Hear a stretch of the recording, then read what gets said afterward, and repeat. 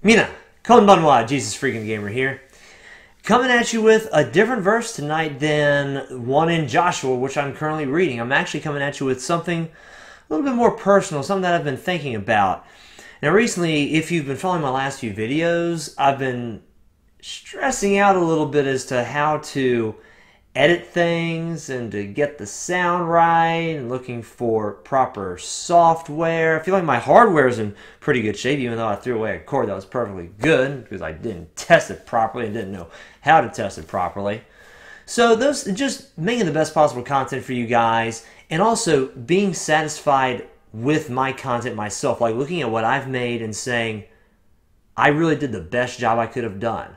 I'm proud of this. Like, I like what I'm making, and I am proud of it, but I want to do more. There's a lot more that I want to do. I feel like the bar can be raised a whole lot higher than it currently has been. So just thinking through that, and it was honestly getting me down a little bit.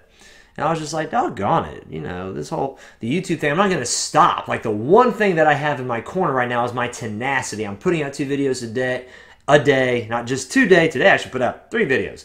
But today, I want to say it again, today, every day, 2 videos. And I've maintained that even when I went out of state. And I'm proud of that. And I'm going to keep doing that. But it was just getting me down that the quality, it's taking me a long time to learn. Apparently my learning curve isn't that great. And that's hard. That's a little difficult to admit, but it is true. Like, I'm not dumb. Okay, that could be argued. Shut up! But my learning curve is not the greatest. It never has been. It takes me a while to get a hold of something. Once I get it, I'm good.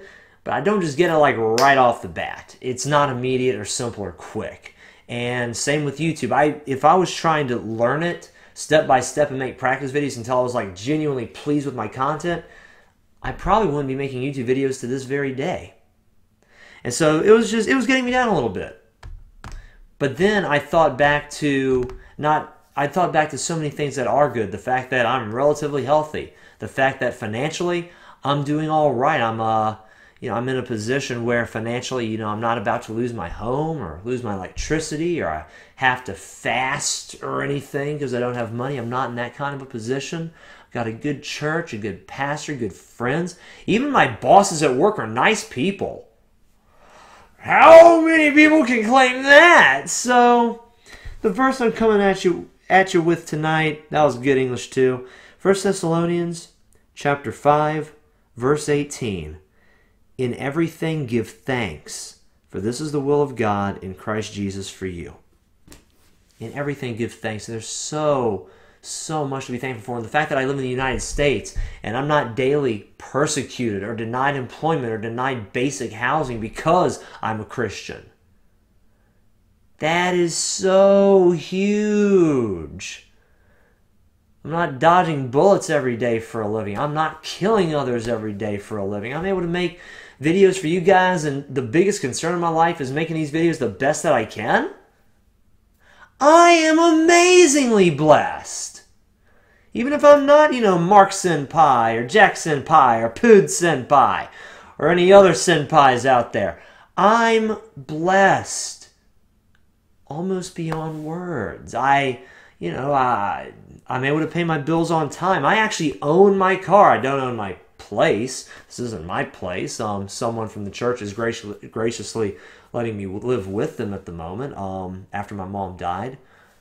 But still, I'm blessed. Amazingly so. There's so much to be thankful for. I have no business being down or pessimistic. I have a lot to learn, and there's a lot of growth to do.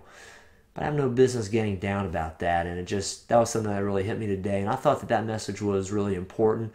For me, I thought it could be an encouragement to you guys as well. You may not be in as good a position as me.